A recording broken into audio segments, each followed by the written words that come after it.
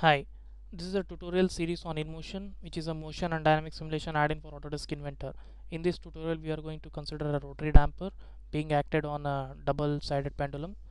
In the earlier example, we had defined a rotary spring that has a stiffness of 0.001 Newton meter per radian, and it has an initial angle of 0 degrees. For this particular configuration, where the angle between the red x-axis is around 90 degree.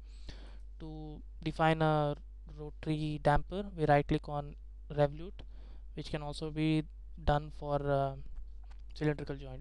We go to define rotary damper, so we give a rotary damping coefficient of say double 0002, for which we had got good results.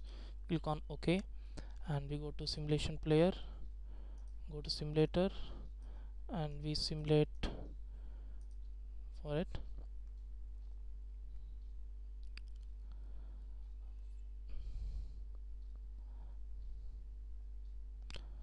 Okay, we go to playback deck, increase the speed, and we play it in 4 direction. Now the amplitude is almost like 90 degrees.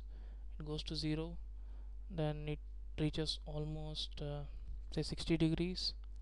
Since we have damping in nature, it doesn't go to say minus 90, it goes to 0, and again it goes to say around 30 degrees, and it comes back to 0.